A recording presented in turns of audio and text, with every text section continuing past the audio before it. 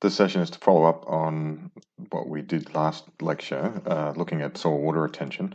So we went a little bit further than I thought we would go then. We're just going to go back and maybe fill in some of the gaps. So last lecture we discovered that soil water content and what we are calling soil water potential, and we'll unpack that a little bit more today, are closely related. But there are some key things that we need to remember. First of all, the smaller the pore in a soil, the more strongly, or the greater the force with which it holds water. So we introduced at least the concept of soil water potential, or matrix potential, which is, in simplistic terms, the pressure that you need to empty a soil pore. And in fact, that's how we do it experimentally in your practical classes. We actually apply pressure to dry soil to a certain matrix potential, and we do that at a number of pressures. So the smaller the pore, the higher the pressure needed to empty it. And there were two critical water contents related to two values of potential. There was field capacity, which is where the soil drains to under gravity, and we assign a value of minus 10 kilopascals of matrix potential to field capacity. And then we also use the concept of a wilting point for plants, so a point at which the osmotic potential that plants can exert on soil water is not strong enough to extract it from the soil anymore. And for crop plants, that's at minus 1500 kilopascals, but maybe a little bit higher for species that are adapted to dry conditions. And we touched on this idea about hysteresis and soil water retention curves looking different for wetting and drying, and how that was related to the geometry along a pore system. So what we're going to talk about today, we're going to revisit soil water potentials in terms of the balance of forces acting on soil water.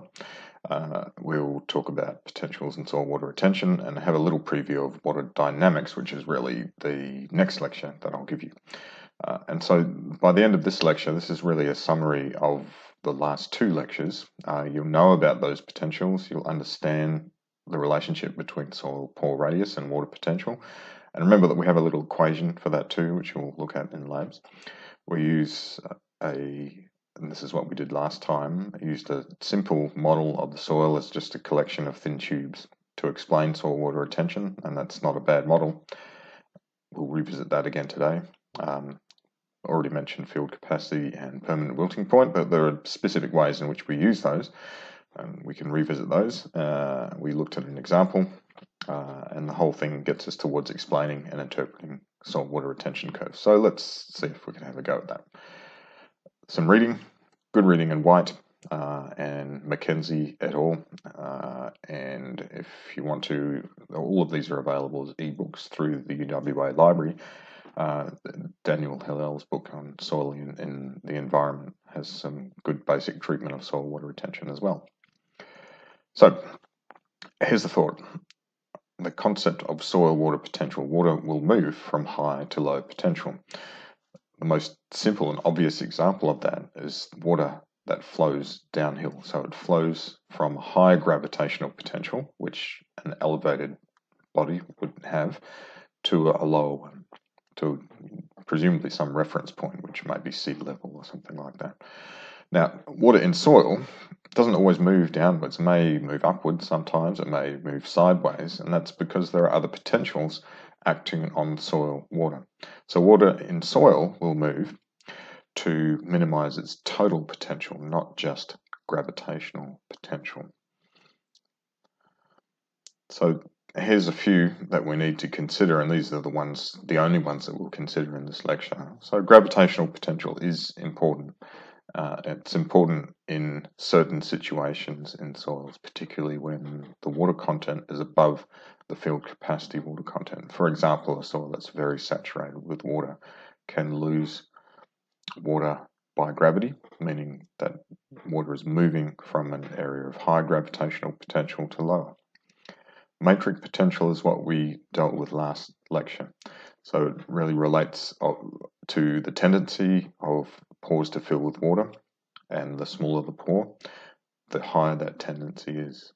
So that's related to the phenomenon of capillarity.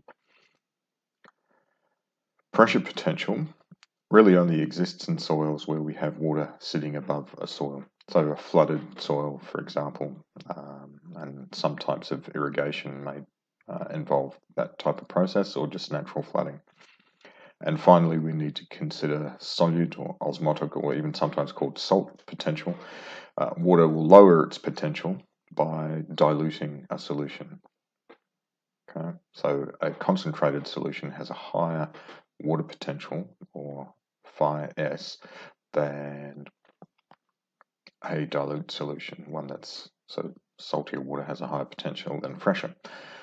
And remember that potential is always denoted by this Greek symbol phi, and the subscripts tell us about which type of potential we're talking about. The one we mostly consider is matrix potential phi m.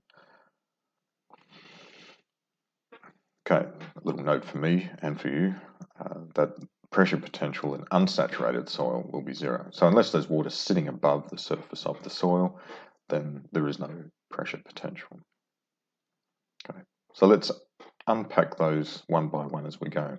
So gravitational potential, as we mentioned, only works on soils above field capacity, and it's able to empty pores which are held with a matrix potential of minus 10 kilopascals or greater, so say between saturation and minus 10 kilopascals. So gravitational potential allows that water to drain from the soil and gives us a soil at field capacity, right? Can't go any further because the remainder of the water in a soil would be held at matrix potentials, which can overcome gravitational potential, or they're larger. So gravitational potential allows leaching from soil above field capacity. It doesn't need to be saturated, it just needs to be above the field capacity for that particular soil. Okay, here's another way of looking at that. A saturated soil has pores which are completely full of water. So what we call gravitational water is lost, and that results in a soil which is at field capacity. So in this case, the water is moving from high gravitational potential to lower. So the lowest possible point for water, which in a soil probably isn't the ocean, it's probably the groundwater, it has the lowest potential in that part of the system.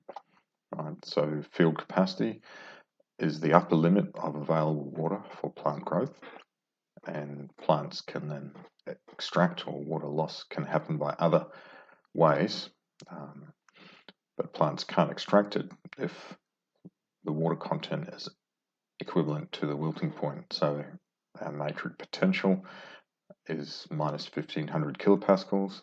Water is only resident in very small pores. We know that they're about 0.1 microns in diameter at permanent wilting point, and so it's between these two thresholds, field capacity and wilting point, that water is available to plants.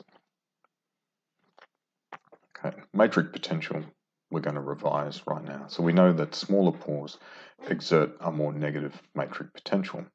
That means water will preferentially occupy those small pores. So at equilibrium, at any given water content, it will be the pores are full of water from the smallest up to the largest, right? And the largest that can be occupied at any given water content. So diagrammatically, small pores attract water first because water minimizes its potential to a lower value by going into a smaller pore compared with a larger pore. So the order of filling is from small to large. If we think about the grains in a soil, which schematically might look something like that or not, initial water addition to the soil, once it equilibrates with the soil, will end up in the very small pores. And I've tried to indicate in this diagram. So the largest spaces in between soil grains or aggregates are not occupied by water, whereas the small pores are. Okay, pressure potential. Remember, pressure potential only exists where we have water standing above the soil surface. And pressure potential, so the height of that water exerts a pressure, and it's related to gravitational potential. So water would then, the process is called infiltration. Okay, so phi p, or pressure potential, only exists on a flooded soil, and the consequence of having a pressure potential is infiltration from above the soil into the soil. Now we need to talk about that a bit later on when we talk about movement of water in soils, because obviously infiltration is one of the initial parts of water movement in soils. It's what the entry flux of water into the soil system in many cases. So osmotic potential, just shown in diagrammatic form here. Hopefully you can see this with sufficient resolution on your screen. We've got little dots inside the soil here, which are supposed to represent a low salt concentration compared with the large dots here. And the tendency is for water to move in the direction of the more concentrated solution. And that's because there is if water wants to minimize its potential, it will try to dilute this solution, right? So maybe a little bit tricky to get your head around, but water will preferentially move into the more salty soil in an effort to reduce the potential of the water in that soil environment, which has got a higher salt concentration. Okay, that's one of the reasons why plants find it difficult to extract water from salty soils. It's not just the damage to their root systems, but because of the osmotic potential exerted by the tendency of water to move into that salty soil rather than away from that salty soil into roots. Okay, so total soil water potential, phi t, is the sum of all of those potentials. And if the soil is at a true hydraulic equilibrium, that is, it's in equilibrium with the water that's in the soil, then the total soil water potential is at a minimum. Now, often that's dominated by matrix potential, but not always. Okay. However, hydraulic equilibrium almost never occurs because water is always moving in and out of soils. Water keeps moving. So there are inputs from rainfall or irrigation or movement sideways of groundwater. And there are outputs of water from the soil, mainly evapotranspiration and evaporation under drier conditions, but under much wetter soil conditions, obviously leaching through the soil and out of the soil volume into groundwater, for instance. Okay, just in case you are taking notes on this, those are the types of pressure that we need to consider in soils. So you might like to think about what some of the outputs and inputs of water are. I've mentioned a few of them, but there are more, and particularly the inputs of water to soils, we need to think about those and what the total water balance looks like. That can be extremely important when we're considering not just the amount of water that's able to be stored in a soil, but also phenomena like soil erosion and things like that. Okay, so here's not a bad summary diagram, and it shows the two critical water contents: the wilting point, which obviously is a lower water content than field capacity, as a function of soil texture, going from coarser material such as a sand through sandy loam to a fine material, a clay. So a clay soil is the finest texture class that we usually consider. All right, and we can see that, for example, the field capacity water content for a pure sand is actually quite low, somewhere probably around 5% by volume, very low. For a more sandy soil, a loamy sand or sandy loam, it may be up around 10%, but still quite a small volume of water in a sand. And in a clay soil, the field capacity is at much higher water content, maybe about 35%, but has correspondingly much higher water capacity at wilting. So there's quite a lot of water in a clay soil that's completely unavailable to plants, whether they're crops or plants in a native ecosystem. And there's at least theoretical progression down the texture sequence through to a coarser material again, which looks something like that, and field capacity reaches some sort of maximum, and that's usually related to the total porosity being finite. Okay, so field capacity, for example, in a clay or other heavier textured soil, it may be that nearly all of the pores are able to hold water against gravity, so the field capacity in clays and clay loams are quite high. So here's a few questions for you to consider. So first of all, why do we think the wilting point is lower for a sand than for a clay? So you have a think about that for a minute. I'll come up with an answer.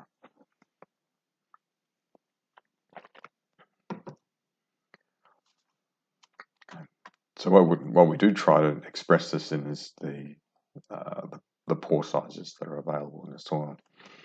Okay, so a sand has very few pores that are less than 1 micron in size, just because of the size of the individual sand grains and the unlikely incidence of soil structure in a sand. So we have relatively large pores with very, very small fraction of very fine pores, maybe where sand grains are touching like that, and right in the corner of that grains touching, we find a very small pore spaces, or just water adhering to the sand grains by a different mechanism. So the wilting point, meaning pores less than minus 0.1 microns in size, is a very small volume of a sandy soil, whereas it's quite a large volume of a clay soil. So remember that clay particles are only 2 microns in size or less, so the spaces in between them can be extremely small, and so a clay soil can have quite a large volume of its total pore volume in pore sizes less than that 0.1 micron threshold. All right. What soil texture has the greatest available water? So a little bit counterintuitively, it's not the clay. So it's where there's the greatest difference between the wilting point, or called in this diagram wilting coefficient, means the same as permanent wilting point, and field capacity. And we can see on this diagram, if you measure the vertical distance between those two lines in the dark blue, well, mid-blue section here, it's probably a soil like a silt loam. So that would be larger than the soils, the loam or the clay loam either side. And so it has a lot of its pore sizes, a high volume of pore sizes in the range 0.1 to about 15 microns in size, so between field capacity and the permanent wilting point for crop plants. All right. Why is the field capacity lower for a sandy loam than for a clay?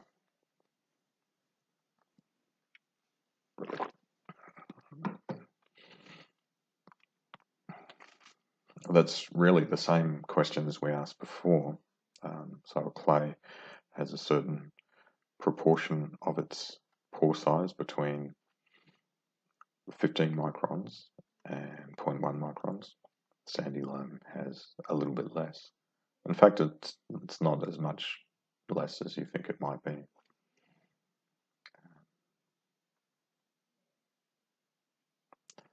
And why is the available water lower for a clay loam than for a silt loam? I think we dealt with that idea when we talked about soil texture.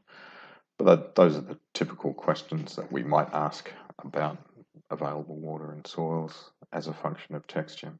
And it would be really useful for you to understand those.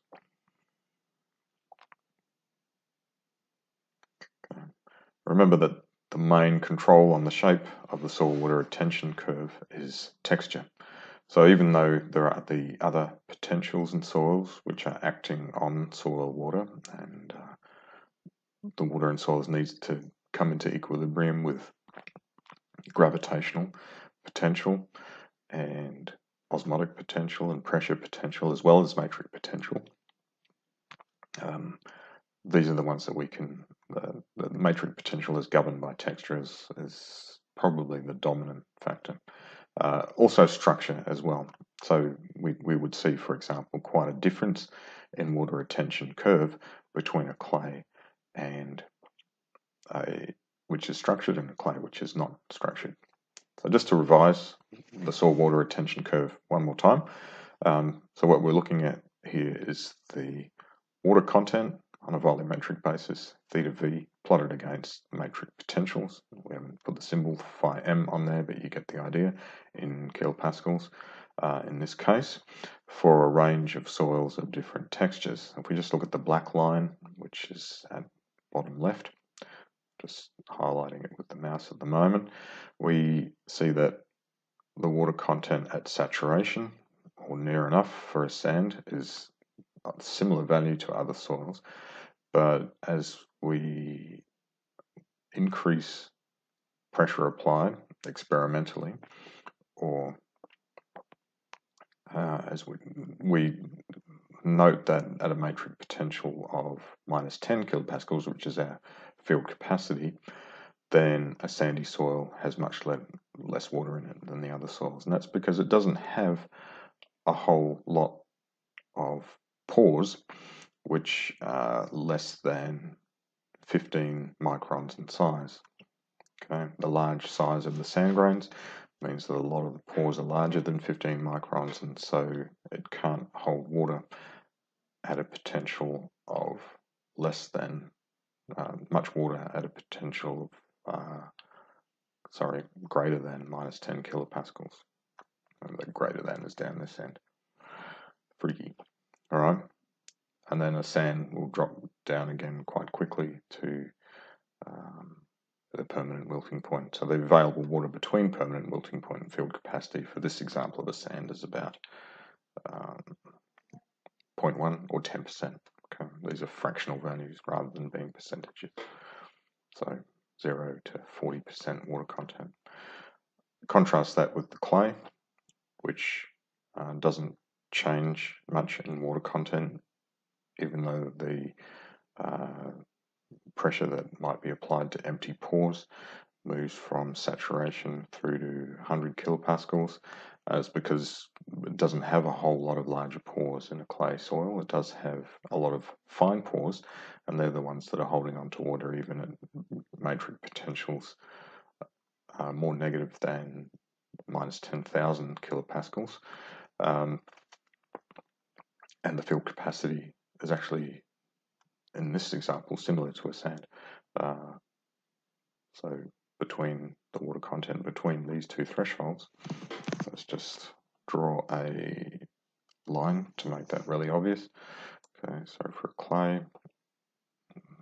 not the best line in the known universe, but you get the idea.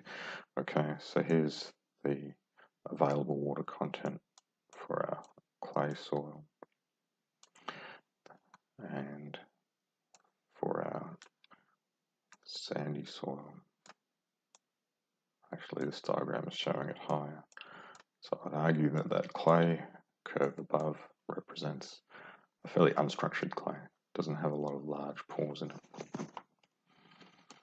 All right, so I think once you revise the material from both lectures, you'll have a pretty good handle on how to interpret soil water retention curves. Just remember that we can always directly relate the matrix potential, so the force with which a soil pore holds water, to the pore size.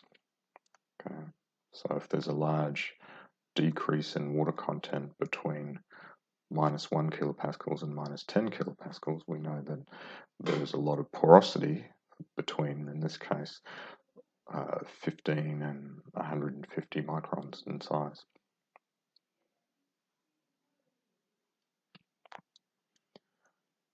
So that finishes our discussion of soil water retention, and you've got a good grasp, hopefully now, of soil water potentials. Let's just take a little look at where we're going to be headed for the next lecture, and then we'll leave it there. Okay, so we're going to look at dynamics, meaning the movement of water in soils, and cover a bunch of things. And one of the things we're going to have a look at is soil hydrology, okay, the idea of a soil water balance, okay, meaning that we can account for the water present in a soil if we know all of the inputs, and here's a few of them: precipitation, what we call canopy drip, which is an indirect form of precipitation, as is stem flow. We would also need to consider irrigation as being another input, and so on. And we also need to consider the losses. Notice that we've got runoff here as well. So runoff from one part of the landscape to another can be a water input as well. And the outputs include what we call deep percolation or leaching, but also uptake by the plant and transpiration as part of the photosynthetic process, and bare soil evaporation, and also loss, what is called in this diagram interflow, or sometimes called lateral flow.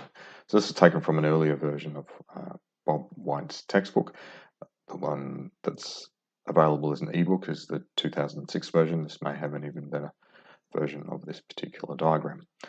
But right now, we are going to leave it there, and hopefully I'll see you in person for the next lecture. Thanks very much.